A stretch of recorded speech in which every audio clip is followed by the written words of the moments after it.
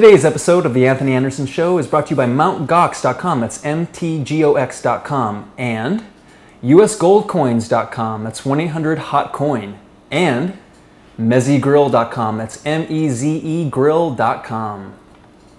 All right, everyone. Thank you so much for coming. My name is Anthony Anderson, here coming live from New York City.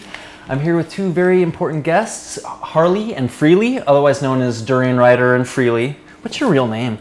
I'm not even going to ask you. It doesn't matter. Mystery.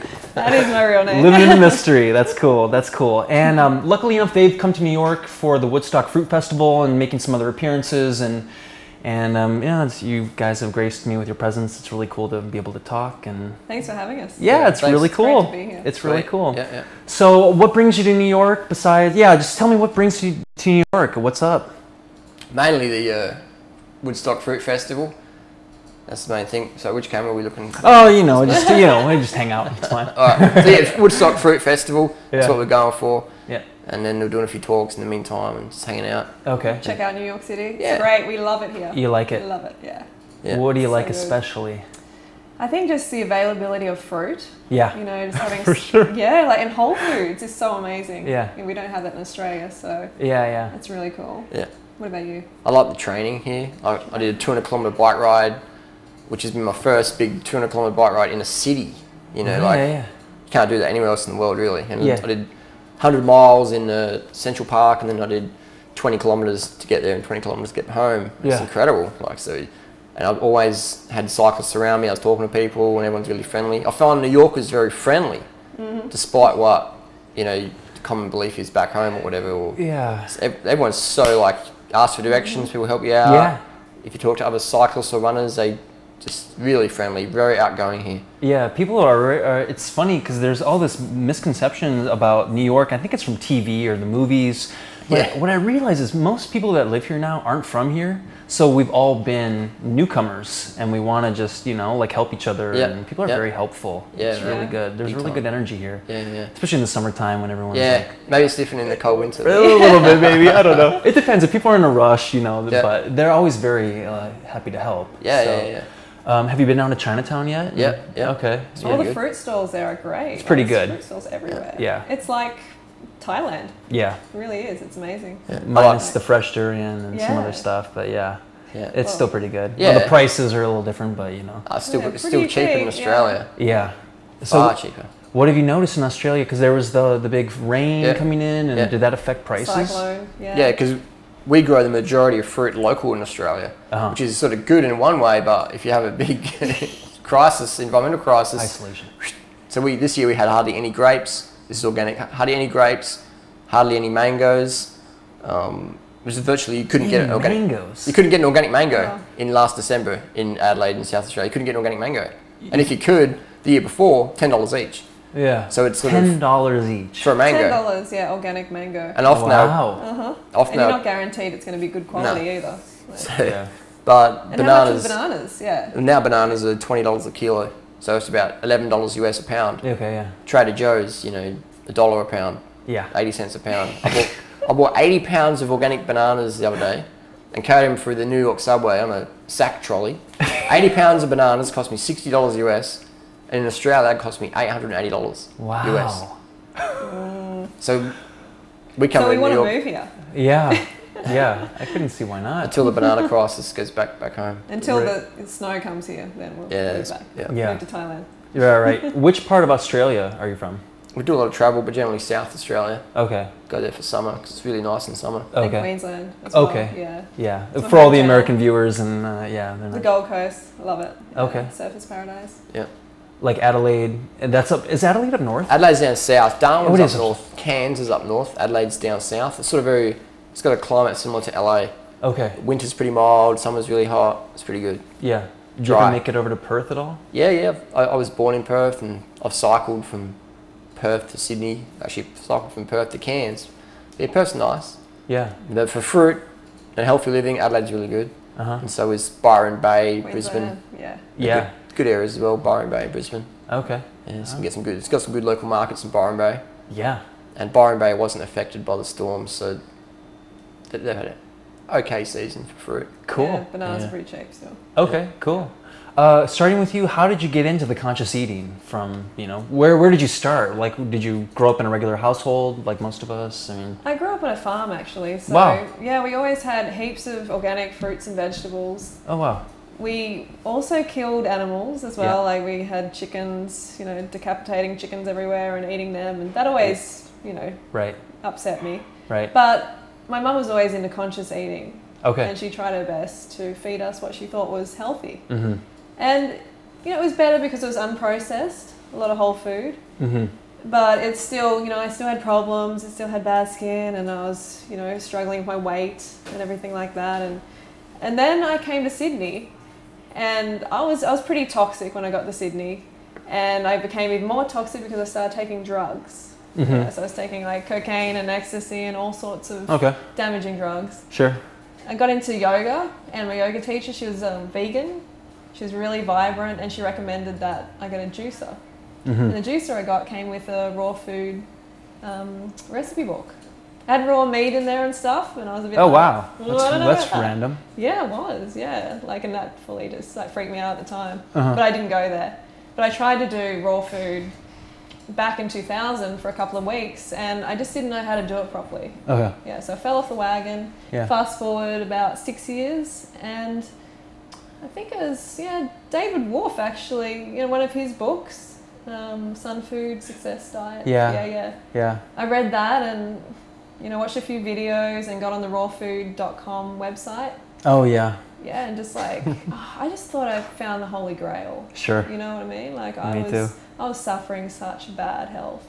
You know, I was overweight, had chronic digestive problems, acne all over my face and my chest and my shoulders, and chronic fatigue. Yeah. And what was your diet like at that point? At that point, it was high in cheese, goat's cheese. I was really, really into the goat's cheese. Meat, I would binge out on, sometimes I'd eat a whole chicken a day. Sure. Like, actually, that was quite often. I'd eat a whole chicken a day. Yeah. Yeah, and the body wasn't happy? It was not happy. Interesting. No. Okay. I really needed to lighten the load. Yeah. Okay. And I did, you know, like I got into it and found Dr. Graham. Right. Found Harley on Raw Pleasure. It's called rawpleasure.com.au, an Australian raw food website. And he was on there saying, "Oh, you people got to eat more fruit." This is like, you know, like 5 years ago. 5.5 years ago. And, you know, I started implementing the diet, and the results just kept coming and coming. And I haven't looked back. I did have one fall off the wagon for a month, and I felt terrible. And I knew, you know, like, you know what we were saying before, like once the truth, you know, once you hear the truth, you can never really, like you change forever. Yeah. You know, and I knew the truth was just simple eating, you know, simple unprocessed food, fruit and veggies. Yeah. What convinced you to go vegan from growing up on the farm? Well, was it gradual, or was there like a something? About a month.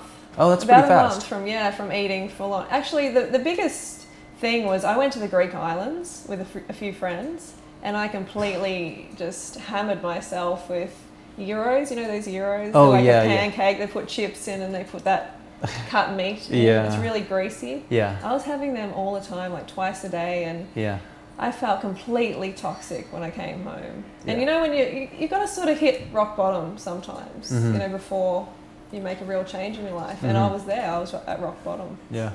And within a month of coming back, I gave up meat and went raw vegan. Okay. Yeah, pretty much straight away. Like. Yeah. It just felt right? Yeah, it felt, I was desperate to feel better. And Greece was like 4 years ago, 5 years ago? It was 2006. Okay. Yeah. Okay, cool.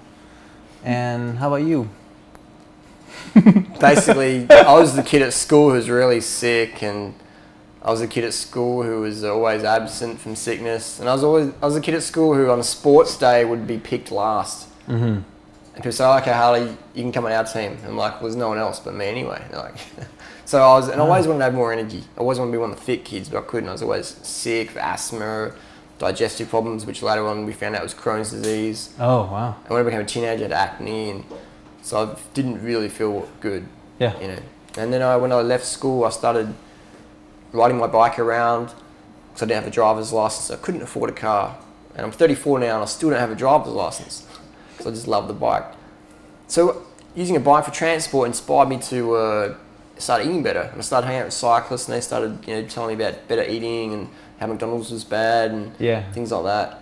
And so I started training more, started feeling better, eating more carbohydrates, less fat, more plants, less animals. But it still wasn't enough, and then eventually I really got chronic fatigue pretty heavily and I was struggling, and a friend of mine mentioned the word vegetarian and I was like, vegetarian? That's crazy. So I feel so crap, I'll give it a go, and I got rid of all the meat and fish overnight, went vegetarian for a week, started to feel really good. And then I read about dairy products and how they can congest your lungs and affect your Crohn's disease. And I thought, okay, I'll give it a go. And if it doesn't work, I can always go back. And it worked. And that was April 2001. I've been vegan since. Okay, wow, and 10 years now. Yeah, then about a year later, I got into raw foods. And I've always been, liked fruit. I think everyone likes fruit. Yeah. And then I just started incorporating more raw foods. So I can have fruit for breakfast and lunch and things like that. And it takes me to where I am today. It's full-blown bananas. Banana muncher. He is the king banana muncher.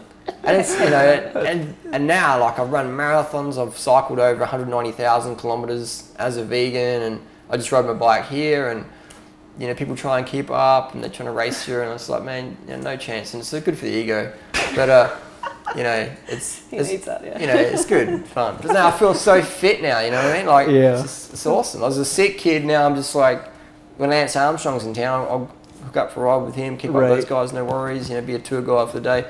Keep up with anybody on a bike in a training situation. So, and that feels good. It feels good to be able to get on my bike and just ride across the country. In 2006, I rode from Seattle to LA. I've ridden from Perth to tip of Cape York in Australia. I've ridden Singapore to Cambodia. And I don't feel like I'm going to my reserves anymore. I feel like I'm just, in third gear. And I can just click it up into 6 and keep on cruising. It feels good. I have a greater participation in my daily reality. So, no, I'm having a good time. And I don't have Crohn's disease, I don't have chronic fatigue, I don't have asthma, except for when I'm sleeping with a cat near my face. But, you know what I mean? Like, all my issues are just taken care of. So, and I've worked out it's not just about diet, it's also about lifestyle. Totally. Early nights, so lately I've had some late nights just being on the computer and, catching up with people. So I've had late nights, and a lot lifestyle. It's about your diet and your lifestyle, sleep, water, exercise, fun in the sun, emotional poise, things like that. Yeah. Contribution. For sure. So. What's the water like? How do you do your, is there a specific water you prefer, or? I prefer spring water, like where you just drink it with your hands. You're the first person to touch it. That's the best. Yeah. But if I can't get that, then I'll drink anything. Yeah. When I was doing 200 kilometers the other day in New York City, I stopped at Central Park and filled my bottle up with water from the public fountain. And I let it just sit there for a few minutes so the chlorine can evaporate. Yeah. I don't know if you knew that, but if you open water, chlorine gets out. Right. So I'll drink any water I can get with the ideal of the best quality. But it's better than being dehydrated. Right. It's, I remember, we went for that run and I was like, I held off because I don't know, I still get scared of the fountain water nowadays. That's fine. But whatever. It's But you're right. Dehydration sucks, and it can be pretty serious. Unhealthy, and it can take a week to recover or more. Yeah. And dehydration can take days, weeks, months, or even years to really catch up on us. It's serious. Our housemate Veronica, she died in 2009 from dehydration, doing a dry fast, water fast, and didn't drink enough water. If she drank mud water, she would be alive today. Yeah. So I'm into good quality water, but I'm not into dehydration, so I'll drink whatever I can get. That's a good point. Yeah. Yeah, wow, that's cool. Let me think here. So as far as your diet now, is there any kind of favorite fruits? What kind of fat sources do you eat, if any? Fat sources? Durian's favorite. Okay. Any coconuts? Yeah, coconuts. Yeah, we have overt fats. Yeah. But it's pretty minimal? Pretty minimal, yeah. Like avocado might be a half every 2 weeks. Okay.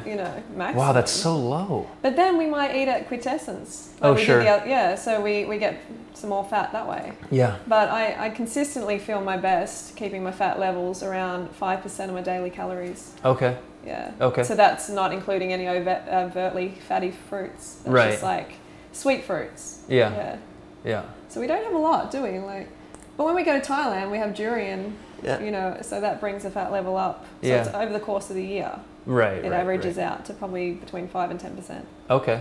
But even when I'm in Thailand, I don't eat durian every day. I find it a bit too heavy to have it every day. Yeah. And I like my bananas, and I love durian, but it's not an everyday food for me. I like avocado, but it's not an every week food for me. I like flax crackers now and then, but that's not a every month food for me. Yeah. We've done it, haven't we? We've done that. Yeah. And it doesn't work. Yeah. Like, They're more snack like the foods flax than anymore. they're more snacks than staples. Right. For me, it's the bananas, dates as a staple, and then mangoes, grapes, melons, figs, papayas, apples, pears, mangosteens, jackfruit, gumachamo, things like that, breadfruit. Datorade. Datorade's like my favourite. What's Datorade? Datorade's like when you blend 20 or 30 medjool dates. Right. With about 1 litre to 1.5 litres of water with cinnamon, or you can add like chopped mint herb. Yeah. And blend that on high, and it's just like a chocolate mint smoothie. I mean, like a milkshake. It's amazing. It's really, really tasty. Yeah. Or you can put you can make apple pie in a glass. It's like apple, date, water, and blend that up. Oh yeah. Ratios go, like 20 to 30 dates and 1 to 2 apples, 1 to 1.5 litres of water. Yeah, yeah.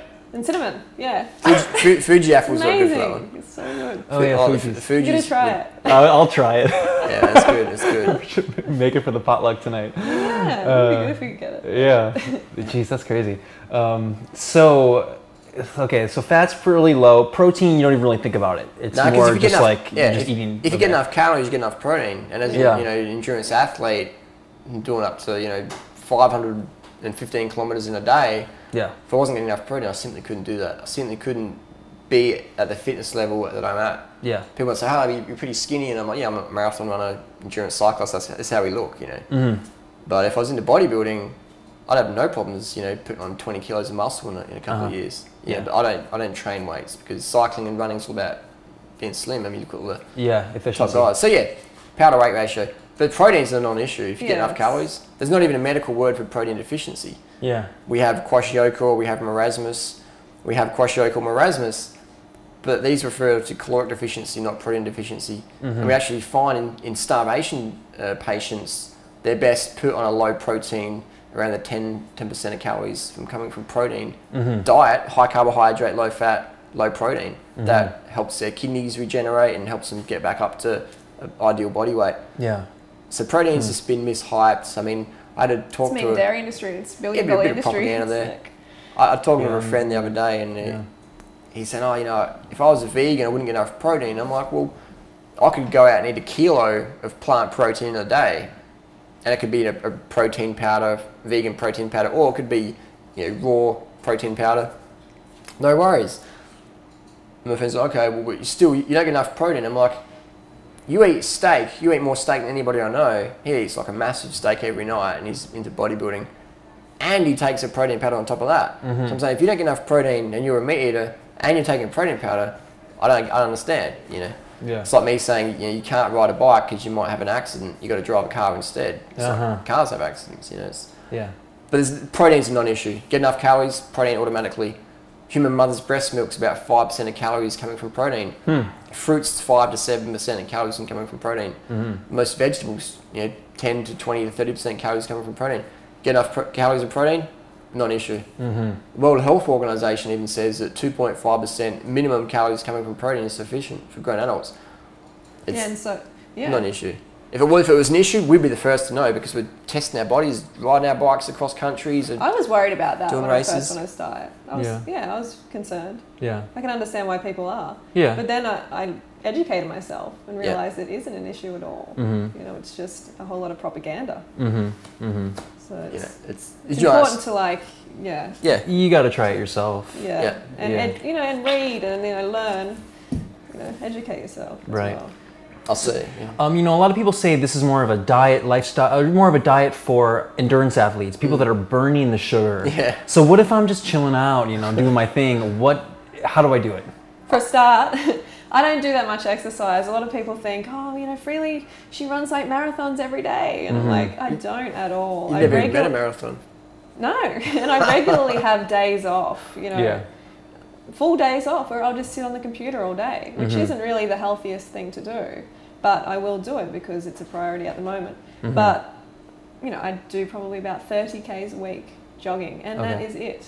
Okay. So, you know, anyone can work out. That is not a lot. Yeah. So I'm not an endurance athlete. It's about 3 hours a week exercise. Yeah, that isn't. It's not a lot. That's not a lot. Think about the people in the gym. They're in there for 2 hours a day. Some people. Yeah. You know, so. Yeah. So technically, you're exercising less than the USDA guidelines. They say 30 to 40 minutes a day. Probably am. Yeah. So that's my story. But so that's about 4 hours a day, 4 hours a week that I estimate, and you do 3, so you under exercise. I am. Well, there you you have it. I need to improve. Get in shape, really. Jeez. But yeah, Step it up. I think as well, like we don't have children. You know, I had a vasectomy years ago. We didn't have children. Yesterday I spent 13 hours on the computer.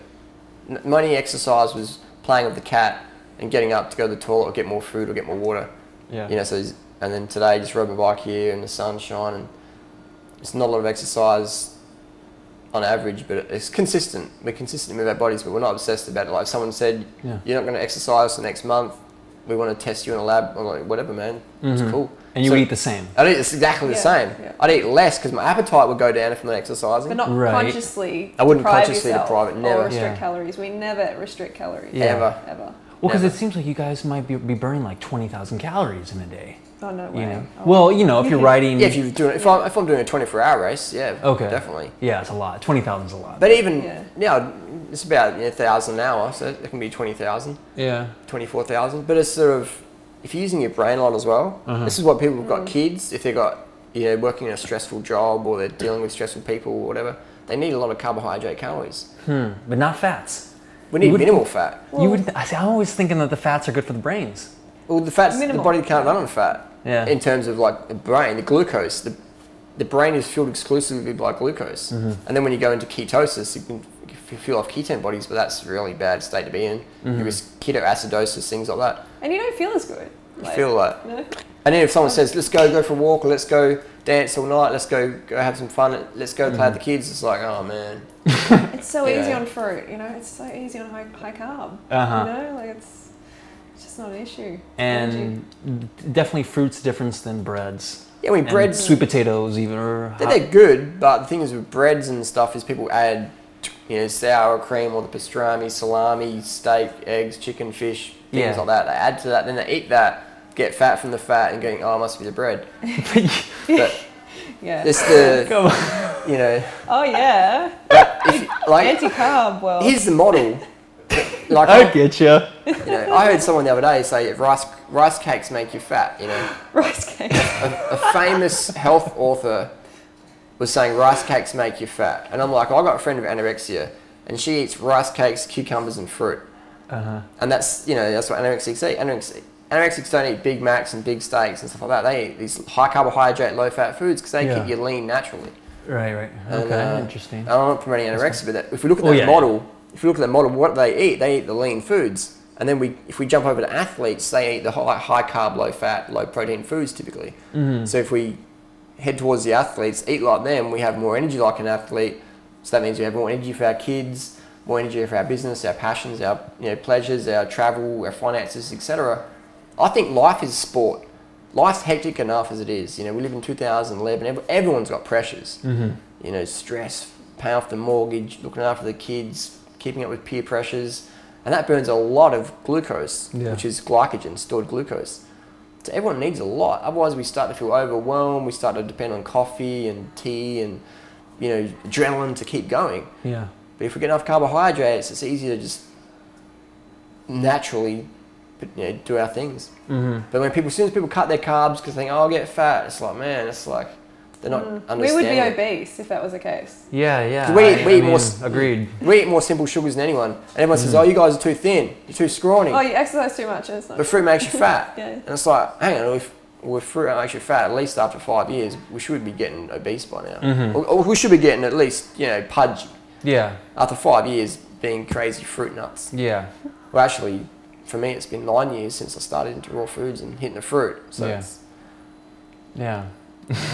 And we're not obsessive about exercise, and we promote unlimited calories. One last thing. Which is very different. On the fat thing too, like you only need 3% of your daily calories from fat to cover like your EFA requirements. So 3%. Yeah. And just eating sweet fruit, you easily get over 5%. Like non-fatty sweet fruit. So 3% is easy. Yeah. It's easy to cover. Yeah. So. Should we go to a break? Should we do a little break here? Now would be a great time to thank our sponsors. Let me see this. Manny, show me the screen, brother. Mt. Gox, that's mtgox.com. Their online exchange services for Bitcoins. They now take euros, British pounds, and Australian dollars. The Canadian dollar is coming soon. Continuing fees of 3% now until August 9th. So make it happen. mtgox.com. And usgoldcoins.com. That's 1-800-HOT-COIN. I actually just met Andy Goss today. He is an awesome person.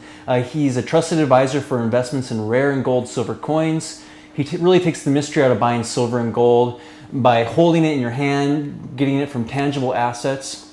Call him directly, 1-800-HOT-COIN. And mezzygrill.com. It's authentic Mediterranean food.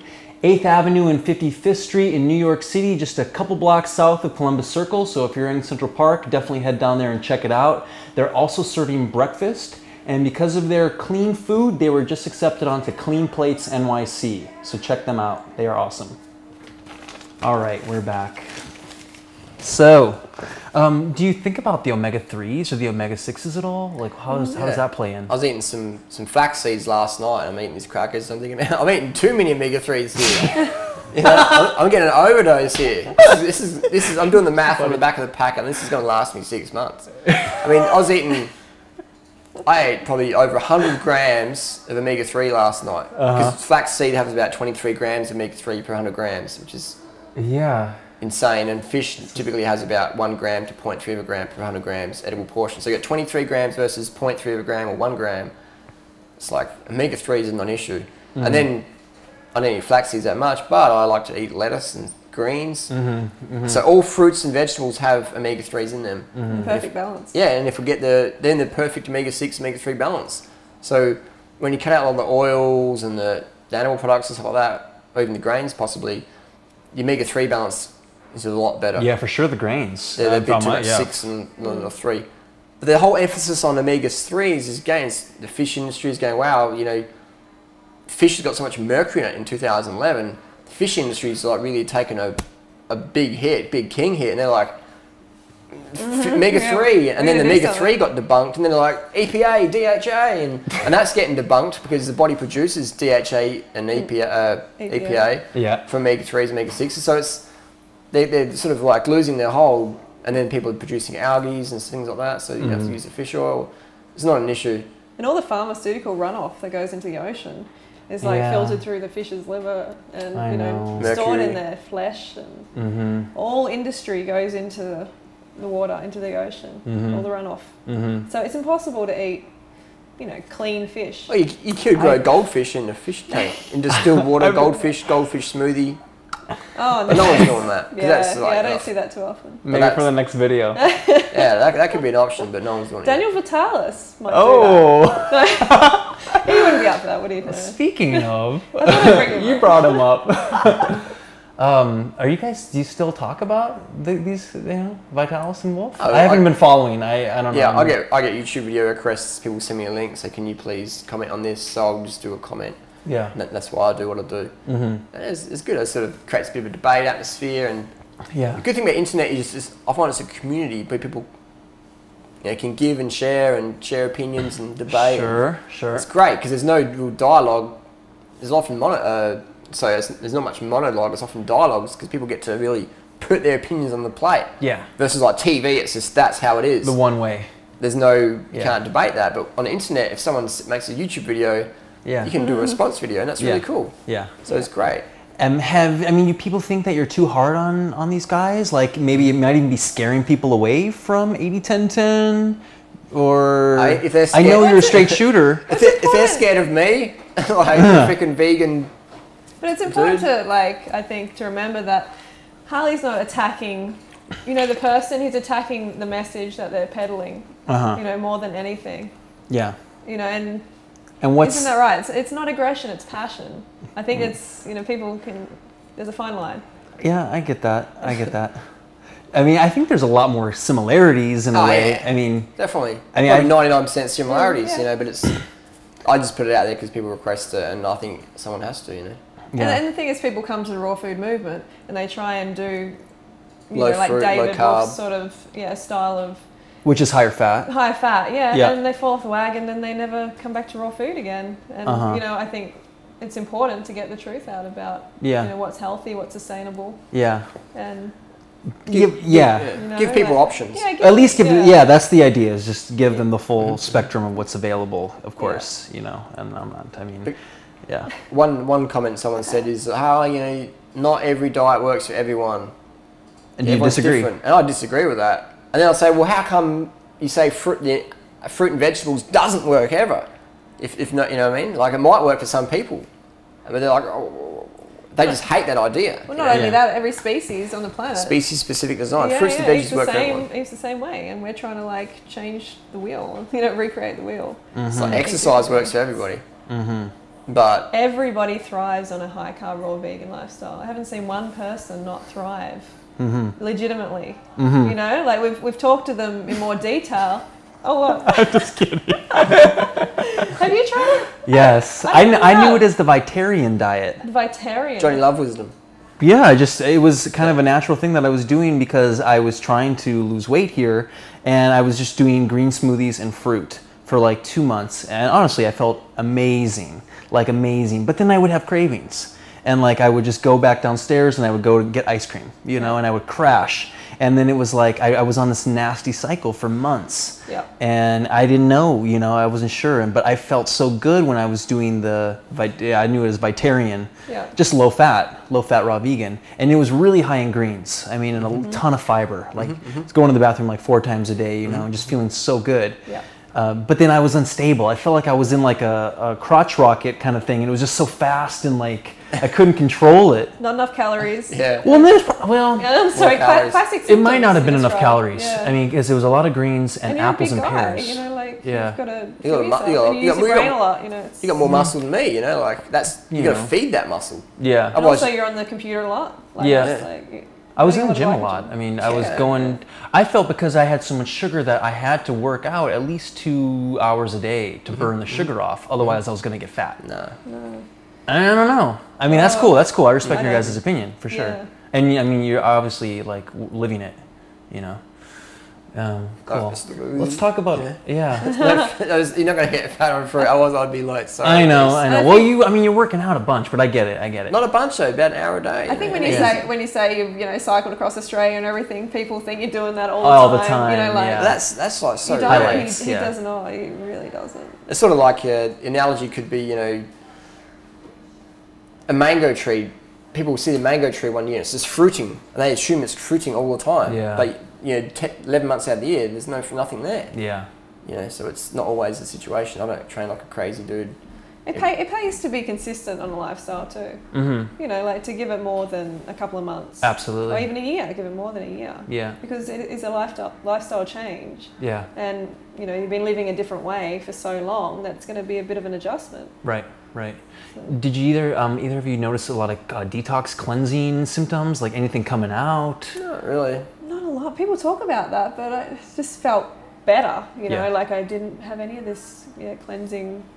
Maybe the fiber helped. Yeah, fiber. I think a lot of these cleanses are very fiberless, and I think that's when people have some problems. It's not coming out the bottom; it's coming out through wherever else. Or they're adding as well. They're adding, you know, a lot of toxic herbs, or they're adding. They might have allergies to clay, or they're allergies to cacao, things like that.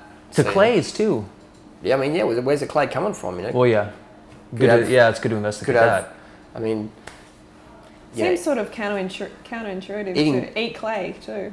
Well, every mammal eats clay if they're sick. I mean, in nature, elephants will dig out clay and apes will eat it. You know, whatever. So I think when you're inspired to do that, then maybe it's time. I haven't felt like that yet. It's like fasting. I know a lot of people fast and they shouldn't be fasting, and then they just after the fast they just eating the worst junk and they're getting huge and they're going, what's going on? I'm like, you weren't ready to fast. You weren't even sick. You just wanted to fast for weight loss, and now your body's rebelling. Yeah. And it's saying, give me the food. Yeah. So I think it's more of a situation, not so much detox, but tox. We run the largest raw foods website on the planet. 30 bananas, the busiest 30bananasaday.com. And so we see a lot of people coming with questions, and my inbox is full of questions every day. And kids say, I'm doing a detox diet. And I'm like, what are you eating? Like, I'm doing like master cleanse of like a bit of maple syrup and lemon and cayenne pepper. And I'm like, hang on, cayenne pepper? It's like, man, it's just like, put that in your eyes and you're freaking out. Yeah. And you're putting that through your sensitive digestive tract. Irritant. That's like detox, that's tox. I mean, cayenne pepper, we use that in organic gardening as like a natural sort of pesticide, pest repellent. Yeah. Well, it makes your intestinal tract want to release because it's an irritant. Yeah. So that, I guess they're using it for that reason, to clean themselves out. But it's not, fruit is the perfect broom. Don't need any of that irritant stuff. People say, what about colonics? I'm like, man, eat 5 pounds of kiwi fruit in a day. You don't need no colonic. Yeah. And dragon fruit. Colonic's pushing the water the wrong way up as well. Fruit pushes it the right way, downwards. Colonics push your old fecal matter, old stuff back up, and then it can lodge, and that's not good. So it's another one. When I first got into raw foods, I did everything I could to stay raw. I wanted to be all raw. Yeah. So I'd eat a bag of raw cashews, a pound or 2 pounds of cashews, and feel terrible. And then I'd read the book and go, I must be detox. It wasn't detox. I was just eating way too much fat and not enough fruit, and just but I thought, it's just detox, it'll pass. It wasn't detox. I was just doing the wrong things. Yeah. And so that's why we speak up about it and tell people, you're on the wrong track. Just go over here and do that, and you'll be right. So it's simple stuff. So basically, we tell people what we would have liked to have heard when we first started our health journeys, raw food journeys. Yeah. And you definitely have to keep it simple. I mean, it's very straightforward. It is so simple. Are there any supplements that you use? Yeah, definitely. Yeah, vitamin B12. Okay. People say, that's because you're vegan. It's like, well, not really. I know I have a genetic issue where my body doesn't produce enough intrinsic factor, and that could have been caused by my Crohn's disease, stuff like that. And I never would have found that out unless I was a vegan and people kept going me about the B12 issue. So when you're vegan, you learn about B12 because everyone hits you with it. What about B12? What about B12? But the reality is, all my cycling friends who aren't vegan, they all do B12 if they're racing at elite level. Oh. And all Olympic athletes I know do B12, all the NBA stars and stuff like that, all doing B12. Vitamin. And what style do you take? I do injections. Injections? Which sounds like injections, big pharmaceutical companies, what are you doing there? It's not pure. I'm more into health and purity. B12 injections definitely work. Sublinguals, pills, patients, powders might work, but injections in your deltoid, intramuscular, definitely effective. Give them to yourself. Self-administer. It was like lining up people behind the fruit shop, injecting them. Wow. That's the only supplement we take. It's the only supplement we recommend. Even my friend who's in Adelaide, Clinton, he's a raw meat eater. He's been a raw meat eater since 2001. A local, organic, wild. He even once ate put a local chicken that someone killed, put it on the roof in the sun to sun dry it, and the flies got in there and the maggots got in there. So he ate the chicken with the maggots. And we got him, he's a great guy, and we got him tested this year in March, and his B12 was still low, lower than he wanted it to be. Yeah. So he said, Harley, all right, shoot me up. So I'm shooting up my raw paleo buddy in the alleyway behind his fruit shop, and then more people are coming in. I'm giving them B12 shots because they wanted to bypass the whole doctors, you have to get a prescription thing. And I've learned how to do it really well. And it's the soil, the soil is depleted. Yeah. After all, the modern farming practices, they're depleting the soil. I think it's upwards of 60% of cobalt has been depleted from the soil. It's been removed, it's a mineral. So without cobalt, you can't have B12. It's like the heart of B12. Okay. So it won't form without cobalt. Okay. So, so everyone's suffering. Yeah, I mean, in the US, a Tufts University study pointed out that 39% of the US has low B12 levels. And then let's remember the B12 cutoff, the serum B12 level in your blood, is about 150. It's pretty low. In Japan, it's about 550. So you can be maybe sitting at 300 with your B12 serum in the USA or Australia, and doctors are like, yep, doing great. If that was in Japan and you were 300, they'd be like, injection straight away because you're B12 deficient. So that's why a lot of people go, Harley, I went to my doctor said I'm all right. And I'm like, man, you're 300 or you're 400, it's too low. Yeah. You know, to get it up there. Why do you think it's so high in Japan? It's a good question. It's a good question. I don't know, maybe it's... It's all the seafood. Maybe. But my friend who eats raw fish, he eats oysters and stuff like that. He's still got low B12. Yeah. On paper, he eats like 1,000% of the RDA a day on paper. Right. But when we go to his blood and his homocysteine level, it's not happening there. Yeah. So the biggest mistake people can do is go, I eat, radiation now. Oh, yeah, gosh, that's it, man. Radiation tuna. Yeah. So the biggest mistake people can do is just assume that because they're eating animal products, they're getting all the nutrients. Mm-hmm. Yeah, it's not the case. Yeah. It's not the case. So it's, you know, a good book to read is Could It Be B12 by Sally Patchlock. And she's an anti-vegan and she says she's not biased at all. If anything, she's biased against veganism. But in the book, points all these case histories of chronic B12 deficiency issues. Yeah. In meat eaters. So she contradicts herself. But it's against vegans, but then she shows, You think it's a gut flora issue? It can be as well. Yeah. It can be intrinsic fat, can be gut flora, can be stress levels, can be Drug where you taking. live, can be drug issues. Coffee even. Coffee, Yeah, all excess these salt, things. chili, garlic, cayenne pepper. cayenne peppers. Yeah. You know, too much fat, not enough sugar for the probiotics to feed off. Mm-hmm. So there's a lot of factors there. Yeah. People can get in the mistake of just doing B12 injections and just keep on partying on, because B12 is used in weight loss clinics all around the States. Weight loss clinics use B12 injections to promote fast metabolisms, which promote excess fat to be burned off. Yeah. So B12 injections are used for weight loss. I don't promote for that. B12 injections are used by Hollywood celebrities like Madonna, Justin Timberlake. You know, you look like Justin Timberlake. You know, all these people doing B12 injections for weight loss and vitality. I don't recommend that. I think if you've got an issue, use them, but look after your diet and lifestyle first. Get the early nights and things like that. And also, you know, if you've got a deficiency in B12 and you have it and you've got excess weight, you might lose weight because without B12, your body can't burn fat efficiently. So As efficiently, yeah. As efficiently, yeah. So that may be some people's problem. Yeah. Cool. Well, you've got your bike in the studio. Yeah, man. If you want to bring it in and we'll see how everything looks. Tell us about it. What's the story behind this? Okay, we've got this. It's from bamboobikemaker.com. It's in Thailand, and this guy Webworks, he makes them. He used to work for Michelin. Now he's making bamboo bikes in Thailand. So it's bamboo grown, and bamboo is good because you can just cut it and it grows again. And it's just joined with carbon fibre, and this is my race bike and travelling bike. And I've got a little mirror on here for when I'm out in the highways. It's pretty good. It's in your Walkman. How much does it weigh? It's about 9.6 kilos, so it's a lot heavier than a lot of the guys I'm racing with, but it's, you know, I don't think weight matters that much on your bike as long as it fits you well. And it's very comfortable, good for New York streets. 'Cause New York's pretty rough here on the roads, and this soaks it up. Yeah. Nice and strong. And I hear over 100,000 bikes a year get stolen here. So you've got to look after your bike in New York. Yeah. And those big fat chains that people use. Oh yeah. Massive. Yeah, you're saying, it's like 100,000 bikes a year. A year. I read that last night. That's crazy. Yeah, man, that's like, what's that?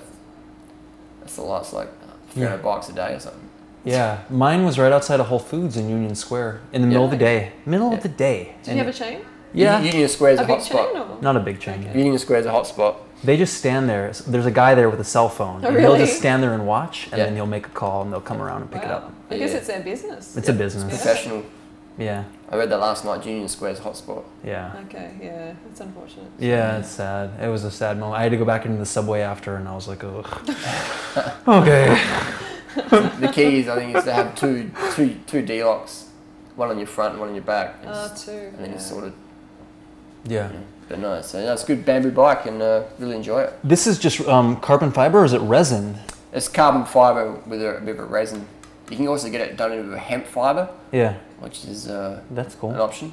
There's a place in Brooklyn, isn't there? It's actually a place in Brooklyn. If you look it up, Brooklyn Bamboo Bike Builders. Cool. So if you're local, you can do it here, or but Phil, he does them for you, and they're very well priced and just really good for the New York streets.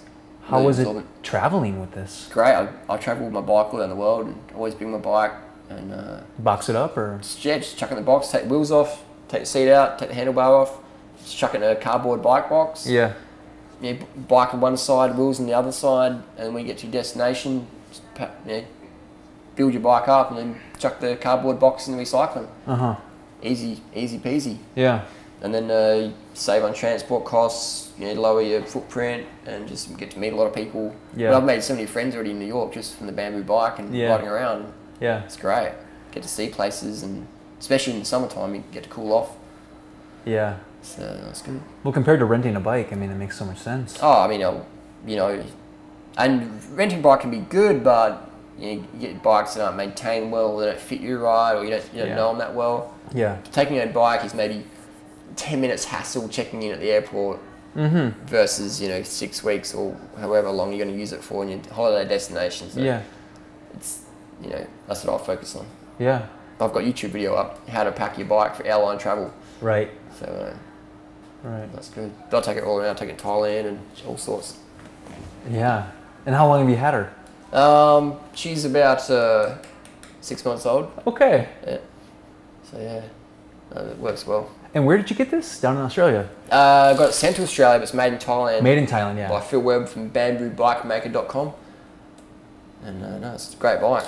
Do they make different models? Yeah, you can get a mountain bike, you can get like a street bike, you get a fixed gear bike, crack bike, or the road race bike. Yeah. So he just shipped the frame out to me, and then I put all my parts on there. Oh, right. Oh, okay, yeah, sure. So yeah. So it's not like they're shipping the whole bike. You add your favorite parts. Yeah. Yep. Wow. No, so you can customize your specifications on your bike to meet your daily riding style. Yeah. I like what you said about not worrying about the weight of the bike so much and just losing a few more pounds off your body. Like that's what people freak out about so much is the bike weight. Yeah. And they could easily lose 2 pounds, just or 60 pounds. Or 60. Or 100 pounds even, some guys. It's a good point, yeah. I was reading a magazine the other day in Grand Central Station, a bicycle magazine, and one of the advertisements was forget the diet, upgrade your brake levers or something like that. It's just like, you're going to save 20 grams in your freaking brake levers. And you're going to pay $400 to do that. Yeah. It's like, are you serious? So I took a photo of it. That's hilarious. But it's like a whole clicky thing, like the bike sort of club, Yeah. Everyone has to have the lightest bike. Oh, yeah. It's a big competition. And I've been in there before as well, but man, it cracks people when the banana boy on his heavy bamboo bike is kicking them on the hills. Yeah. It cracks and they're just like, yeah, can't be, man. Yeah. But it's all good. So bike weight doesn't matter. Bicycle fit is what matters the most. As long as your bike's got to fit you, because that's where your legs don't want to be too cramped up or too extended. And a local bike shop can help people get fitted up. Yeah. Bike fit's imperative. And what I do is I put a little liquid paper pen mark there, or a little texter mark. So if you take your seat out or if it slips down, you have a reference point. So I'm doing my handlebar as well. So if anything slips, you got a reference point with just a 50-cent whiteout pen. Can save a lot of hassles. Yeah. Like when you ride with Lance Armstrong, and you bring up the ideas of like the fruit diet and stuff, what does he say about all that? He doesn't want to talk about it. So I ride with Lance not as like a personal friend. I'm just like I'm the suckerfish that jumps in the back of the bunch and just people know me and like Harley, come on in, whatever. Yeah. And I've talked with Lance about nutrition and about his cancer campaign and stuff like that. And I said to Lance this year, I said, maybe you should, what would be great is if you promote a dietary change with the Livestrong. Yeah. And he's like... Did they ever talk about diet? No, Lance's reply was, whatever. Yeah. And he changed the subject to something else. Yeah. So, and that's cool, I mean... Well, who's his biggest sponsor? Bristol Myers Squibb. It's like pharmaceuticals. So it's sort of like you're cutting into your sponsors. You sort of if you talk about nutrition, you're biting the hand that feeds you. If you're sponsored by Bristol Myers Squibb, so he can hardly say anything. He's gonna be so careful what he says. I mean, I found Lance is a friendly guy, and I've trained with a lot of those Tour de France riders when they come to Adelaide, and pretty friendly guys all around. And it's good you get to see what they eat and things like that. They all into high carb, low fat. A lot of those guys do eat a lot of fruit and they eat a bit of vegan when they want to drop the weight, funnily enough. Like I know Tyler Hamilton, Lance's teammate, who's now going against Lance in the doping allegations. Tyler will sit down and eat just apples for a couple of days just to drop a few pounds. And a lot of guys, bananas is like the original power bar for cyclists. You see a lot of cyclists with a banana or two in the back pocket. green banana or two. Yeah. Yeah. But, so no, yeah, Lance is a friendly guy. Yeah. But it's interesting now, all the doping allegations coming out. Yeah, it's too bad. It's too bad. That's pro sport, you know. Yeah, it's too much competition. I mean, well, the money involved in it really, like... Yeah, you got millions of dollars, you got lifetime fame. Yeah. Human temptation, human nature. Yeah. Rockstar lifestyle. Yeah, building it up like that, and yeah. So we've got another 10 minutes, so... yeah. Let's, how about, I think a really cool thing that you guys have inspired is kind of like traveling based around the fruit. Like, one of the things I love the most about traveling is going to the markets and seeing what's up. Yeah. Like seeing what's there, what's in season. What are some of your favorite spots that you've been to? Thailand. Yeah, definitely. Yeah. And there's a place where we go called Chanthaburi. Okay. And the fruit there is always amazing, always heaps of mangoes and bananas and what else, like papayas and heaps, like mango steams. Everything. Yeah, whatever you can imagine. Depends. And it's quality, you know, it's really beautiful quality. You ever see salak? Yeah. Snakeskin? Yeah. Have you had that? Yeah. It's sort of okay. sour, is it? It's kind of sour. Tangy. Yeah. It's more condiment fruit, I think. Yeah. The Chanthaburi is amazing. They grow more salak in Chanthaburi than anywhere in the world. They grow more durian in Chanthaburi than anywhere in the world. They grow more mangosteen in Chanthaburi than anywhere in the world. It's like Chanthaburi, Thailand is like, if you want fruit between May, September, peak season, you get durian for 50 cents a pound, mangosteens 10 cents a pound, you know, mangoes. Whoa. Yeah. Accommodation. They're $8 a pound here. Yeah. Yeah. You know, it's insane. And if you just want mangosteens for free, they'll probably give them to you. They're that generous in Chanthaburi. There's always fruit skins everywhere. I love that. Yeah, like you walk in. You don't see that anywhere in a Western country. You don't see that. There's just mangosteen skins everywhere. I did a 220 kilometre bike ride last month in Chanthaburi because every month I do a 200k ride, just easy, just riding around, checking out new places. It's just like walking in the shopping malls all day. So I ride my bike around and literally every kilometre for 220 kilometres I played a game if I could see a fruit tree or I could see someone selling fruit, and I literally could for every kilometre. So when I rode into town, there's obviously no fruit trees, but there's people selling fruit. And when I got out of town, there's obviously fruit farms everywhere. Yeah. And so if anyone says that fruit's not sustainable, all I need to do is go to Chanthaburi, Thailand, and you can't even see around the corner because there's just trees everywhere. A lot of biodiversity too, not mono. Yeah, it's not mono. Yeah. It's nice. You have rows of durian, then rows of banana, then rows of mangosteen, then rows of jackfruit, then pomelo, then salak. Wow. Because they're into that, you know, cross sort of system farming. To reduce pesticide usage. Yeah, for sure. You got a couple of little mono farms, but 90% of it's like, you know, diverse like wild stuff. durian trees everywhere in, you know, countryside. Yeah. Just dropping everywhere. So much fruit there. So that's what we love about traveling, is going to new places. And Koh Phangan's really cool too. That's in Thailand. It's a little island off Thailand. It's really cool. Okay. Yeah. Okay. Not as good for fruit as Chanthaburi, but the lifestyle's really cool. You know, like there's heaps of people, like heaps of different nationalities there, and yoga schools, and it's on the beach, and it's such a great lifestyle. Yeah. It's so nice. Yeah. But Chanthaburi is good. Yeah, definitely. Any other countries? Malaysia's good for durian. Really good for durian. Yeah. It's like they're really proud of their durian there. Yeah. They really look after it. Right. Have a lot of organic, and Thailand's a bit less organic, really, for durian. But it depends, you know, like I say to people, look for the ants. Look for the ants. If ants are on your fruit, it's good. Yeah. If it tastes good, that's good. I've never actually had chemical grown fruit that tastes quality. Like you bite into a peach that's conventional and be like a bit flowery, or have a little bit of flavour, but it's not really, you know, pumping. Yeah. And when you have a peach off the tree, you can, or whatever. I've never had good quality fruit that's conventional. Yeah. And I've been to conventional farms that aren't certified organic, and I've had good quality fruit. I'm like, what are you doing here? And they're like, oh, we don't use much pesticides, and you know, like we just got to farm in the road, use the manure and stuff like that. And I'm like, there we go. They know how to grow it. Or there's some old Italian, they use the Italian methods. And then you go to a farm, because I travel on my bike a lot, so I like to go to farms, talk to farmers, talk to people. You go to an Australian farm with like an Aussie farmer who doesn't care about the land, doesn't care about chase you down the road taste. Just, you know, and you see them spraying, and you taste their fruit, or you buy at local market, and it's like a washing rag or something like that. It looks good, but there's no taste. Yeah. So I find organic taste is everything.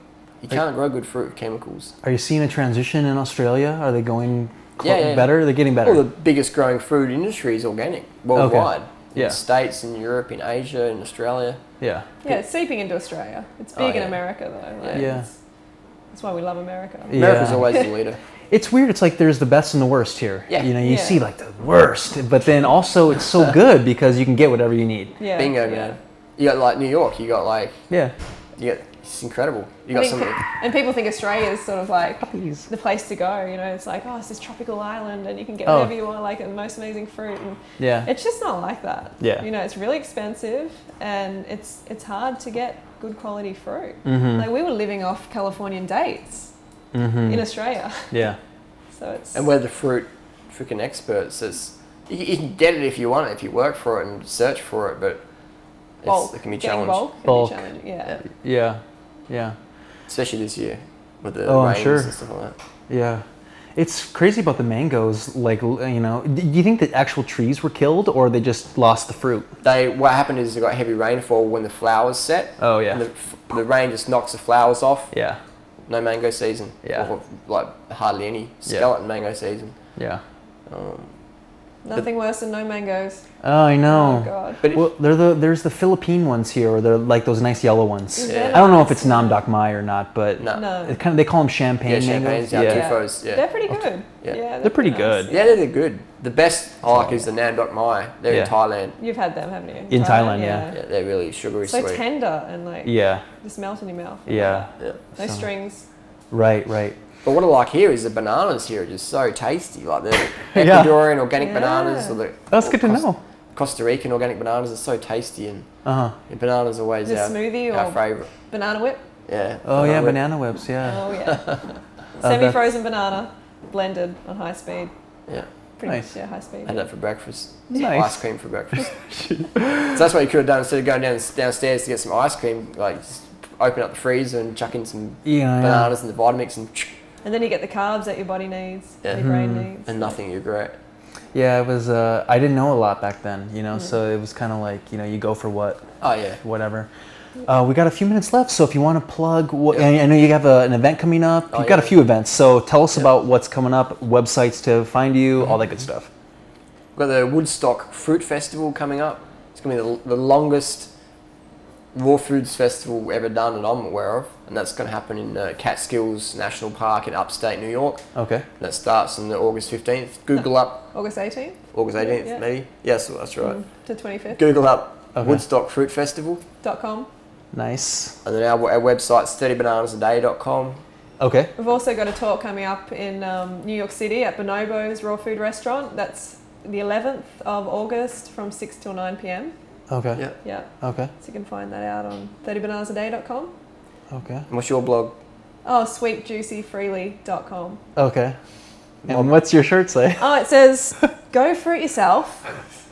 And You can swear. rawfitbitch.com. Yeah, so look up my website too.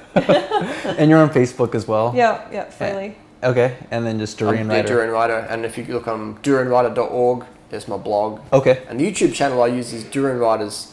Yes. So people just Google it up, Durianrider. Stuff, crazy stuff will come up. Yeah. And we're also doing a talk in Pennsylvania, Lansdale at Arnold's Way on Monday, the 1st of August, which is in 2 days. Oh, wow. Yeah. We're doing one tomorrow, aren't we? Vibrant Living Festival. Yeah, probably. Yeah. Oh, yeah, Vibrant Living, yeah. You've been to that before? Or is it? No. Is it first year this year? It might be the first or second, but... Cool. More of them. Well, great to have you both. Cool, man. Really Thanks cool. for having us. Really cool. Oh, thank you. Yeah, cheers so much. Go Thanks. Yeah, Thank awesome. All right, thanks everybody. Anthony Anderson Show, and stay tuned for more, onlyoneTV.com. Peace. Thanks so much.